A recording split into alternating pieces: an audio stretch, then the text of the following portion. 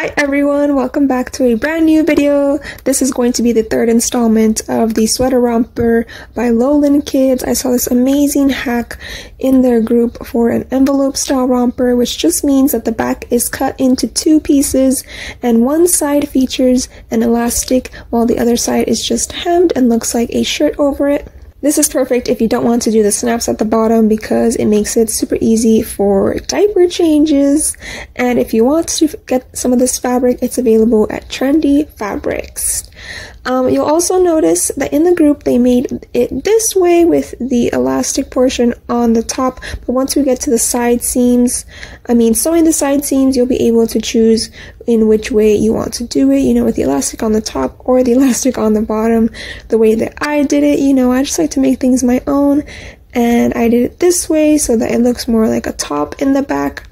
But without further ado, let's get started. Okay, so as always, here are the pattern pieces that we're going to need for this sweater romper. We have the front, the back, the sleeves. I already have my elastic cut out. I'll let you know how that goes. The neckband. I like to use the Bummies leg bands. I'm not a fan of the leg bands from the sweater romper, but whichever one you want to do, I have that also here. Whichever one you decide, just go for it. And then we have the cuffs. So of course we're going to need 2 sleeves, 2 cuffs, 1 neckband, and 2 leg bands. For the elastic charts, the girl who made this hack let us know that she did add an inch to the original cinched elastic length, and then she divided it by 2. So that's what I did to get this measurement for a size 2 tee. And then you're going to cut out the front just like normal, but the back, I actually folded up my pattern piece here, and when I cut the top of the back, I added 2 inches.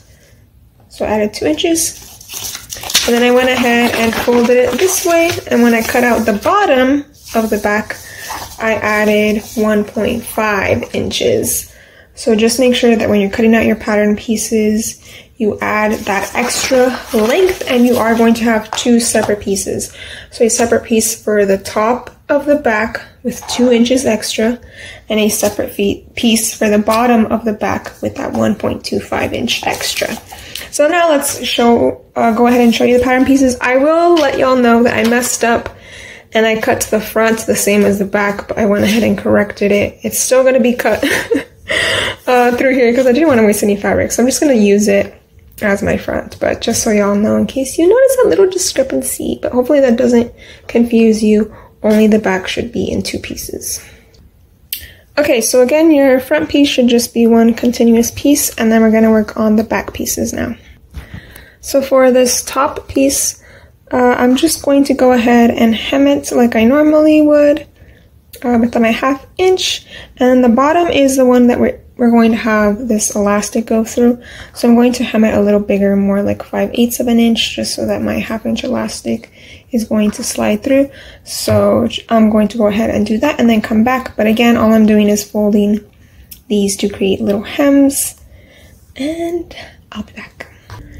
Okay, so this is the bottom piece, and next you want to grab 2 safety pins and your elastic. The first safety pin we're going to use to shimmy it all the way down, and you want to make sure that you don't lose the end, so that's why I like to add the second one to the end. So add 1 to both ends, shimmy it through, and then using the same safety pin, clip it here and clip it here to secure it. So I'm going to do that next.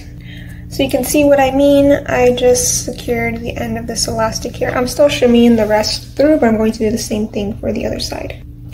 So here's what that should look like. Both ends of the elastic are secure, so we make sure that they're not going to move anywhere. So next I'm going to grab the tops of top of my front piece and the top of my back piece and sew them together at the shoulders.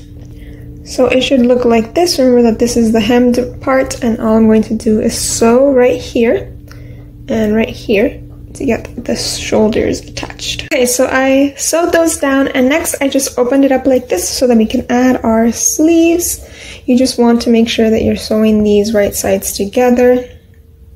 So it'll look a little something like this, and make sure that you're using the widest part of the sleeve to attach it to the shoulder side over here. So I'm going to do both sleeves, and then I'll actually head on over and show you on the machine what the next step looks like. But for now, just attach your 2 shoulders to the whole romper.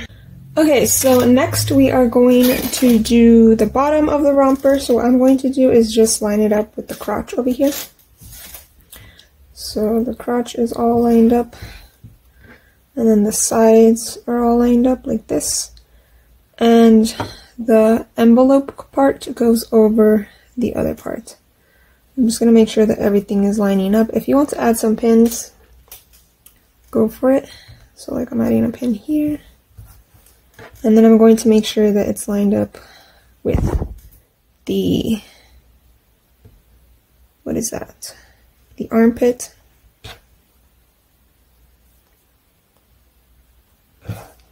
And then I'm just going to smooth these out and see kind of where they land. Depending on where they land, I'm just going to add another pin right there. So we're going to use this to help us out and gauge where everything needs to go. So I'm just going to go ahead and pull out my serger and show y'all how this goes, or how I'm going to do it. Okay, so again, I'm just going to follow along with my starting point here. Take out my pin and just make sure that everything stays lined up. We are going to have to take out this pin and this safety pin, and just make sure that you're holding on to everything. Now I'm going to take my safety pin out, and when you take this off, make sure that you're still holding on to the elastic there. So I'm just going to make sure that I'm pushing everything down. And that seems good. And then as far as our little armpit seam, just want to make sure it's lined up as well. And go all the way to the end of the arm.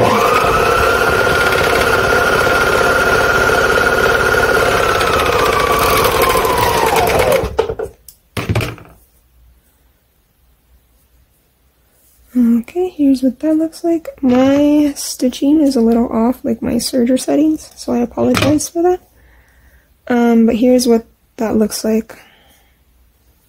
Wait, you can't even see. Here's what that looks like. Oh no, it looks like I missed a spot. Yeah, I missed like a little thing, so just make sure that when you're serging that all your layers are good. I'm just going to go back over that spot this way, that way we can cover it. Just gonna cut.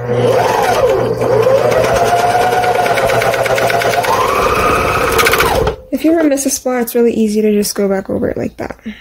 But now I'm going to do the exact same thing with the other side, and making sure now that everything is going to line up the exact same, and then we'll finish off this romper here in a bit. Okay, so next I'm going to do all of my leg cuffs and stuff like that. So I just put everything right sides together. Here's the arm cuffs. We're going to fold it there. Sew it here and here. For those, here is the neckband. Also going to sew this down here. And then with our leg cuffs, everything is going to be right sides together. So here, last leg cuff, same thing. So here. So first I'm going to do the neckband. I've done more like in-depth videos on how I do this, but for any of my quick and dirty girls out there, or sewists I should say, I just grab the middle. I find the center back. Usually mine has a little point just because of how I cut it. And then I place that there, and that's where I'm going to start sewing, and then I just stretch as I go. So let me show you all that. Okay, again, starting at the center back. Once I've sewed over it a little bit, and making sure that my needle is down, all I do is just stretch it to fit the hole. So I know how much I have to stretch it as I go. And then I just sew it all down.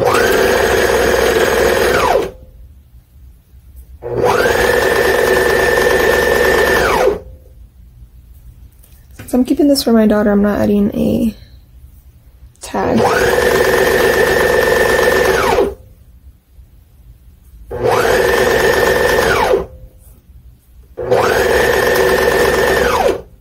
And then I wanted to show y'all how I finish it off.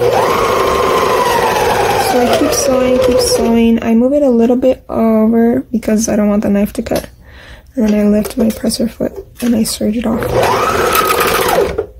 That just ensures a nice finish. Again, my serger tensions are off, but I'm too lazy to fix it right now. I know how to fix it, I'm just too lazy. So all I do is snip it off. And then we have nice little neckband stretched out perfectly, you know what I mean? I'm going to do the exact same thing with the arms and the legs, and then I'll be back. Oh wait, I forgot something. Quick tip here if you want your seams to match up. So when I fold this little serger part is pointing that way. So that means that I want these little thingies to point the other way, to point to the right, while the other one is pointing to the left, and then you just kind of butt them together like this. I want to really push them together. Hopefully this is focusing. I'm going to really push them together, and I'm going to just really butt them up against each other, and that's how I'm going to start. Again, with the same way as my neckband, but I just like to really hold it on there. And then once I go over that spot, then I just go back to my regular stretching ways. You feel me? But yeah, I'm going to finish these off and then come back. Here I am with the legs. I know a lot of people struggle with this, but if you get really good stretchy rib knit, like from Trendy Fabrics, it's a breeze. So here I am just stretching it, like, look at that. It stretches out perfectly to fit this leg hole.